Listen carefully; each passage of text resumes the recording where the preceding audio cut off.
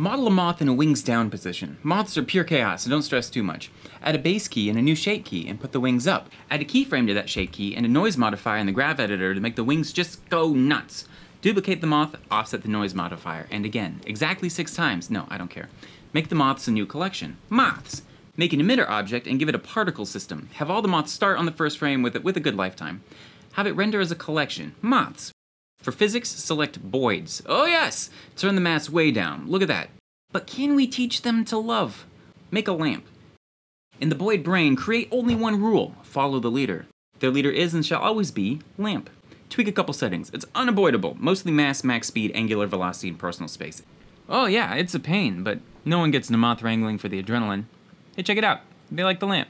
Now that you have this, put them anywhere. You can make a lazy scene and add moths, and people will be like, wow, you even added moths. And you'll be like, yeah, I did, and I taught them to love. Moths add realism to anything.